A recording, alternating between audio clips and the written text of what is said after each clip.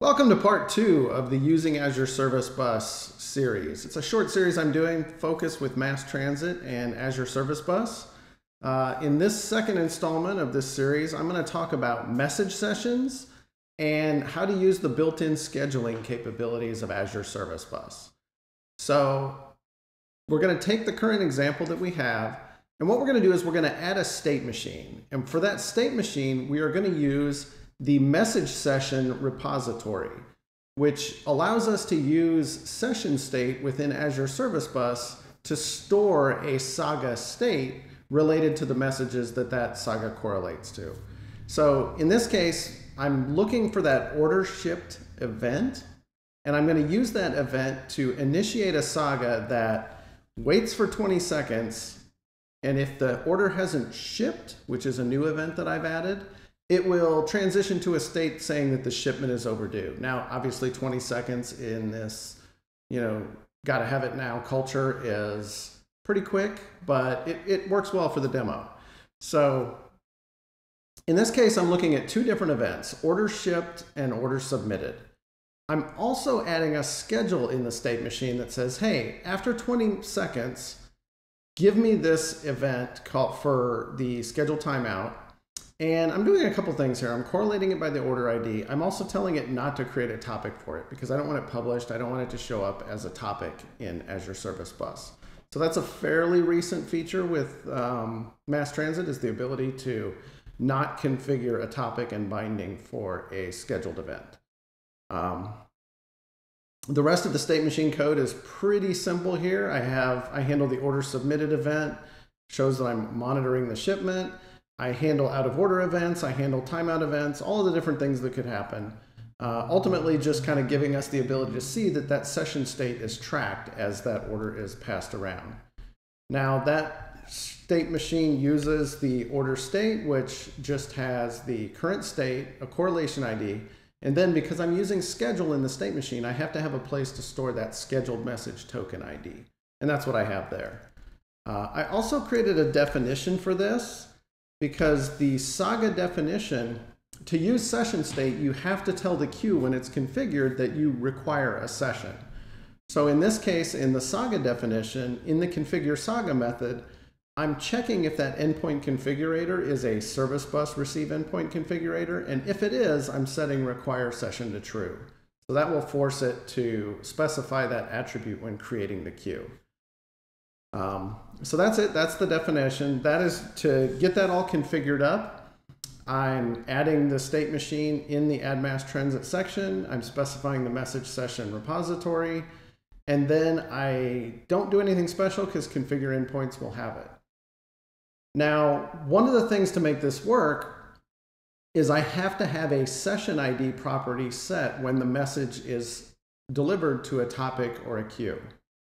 And to do that, I'm using the send topology and the session ID convention that's in place for Azure Service Bus. So when I configure the bus, I'm configuring the send topology for both order submitted and the monitor order shipment timeout, which is that scheduled message that's sent, so that it is formatting that session ID based on content within the message. In this case, I'm using the order ID and I'm just doing a two-string.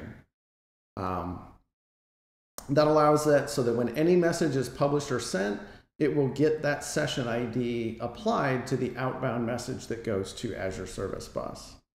Other than that, that's how the worker is set up. And if I go out and run it, I can see that it's going to come up. It's going to configure the endpoints. You can see some previous runs there from where I was testing it, but not a big deal. And now it's up and running. That worker is up and running. Now the changes on the producer side, I didn't have to change anything to API to do that, to the order controller, because I didn't add anything to the order. But what I did add is I added a new controller called shipment controller that lets me publish that order shipped event so that I can say that an order has been shipped, because otherwise I have no way to really do it. I don't have a shipping system, and I'm just using iPublish endpoint to publish that. I don't need anything special. However, because I am setting up MassTransit to do that, I need to, again, specify that send topology to say when order shipped is sent, use that same session ID formatter to format that order ID out as a string. so that that session ID gets applied when the message is published. So I can run that here, and I'll just F5 through that. You'll see that the web app will start up. It'll kick off Swagger. I already have Swagger going over here, so I'm going to leave it right here. And I have my submit order already set up and ready to go. So I'm going to execute that.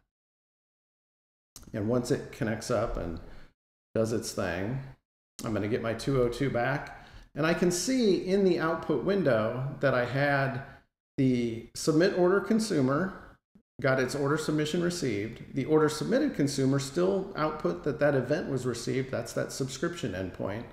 And now you can see my new Saga has picked up and it says it's monitoring that order shipment.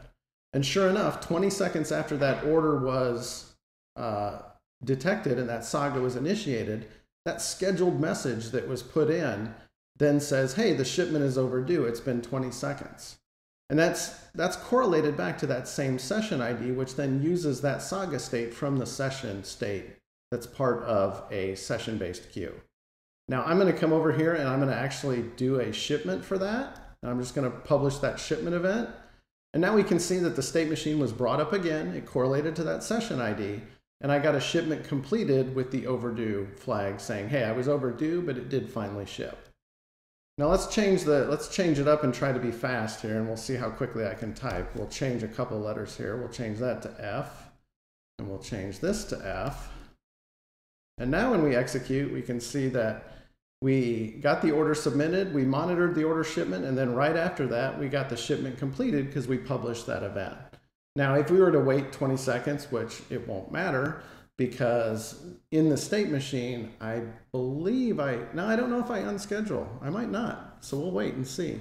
But because that shipment is completed, it's already reached that point in the state machine where it doesn't matter anymore.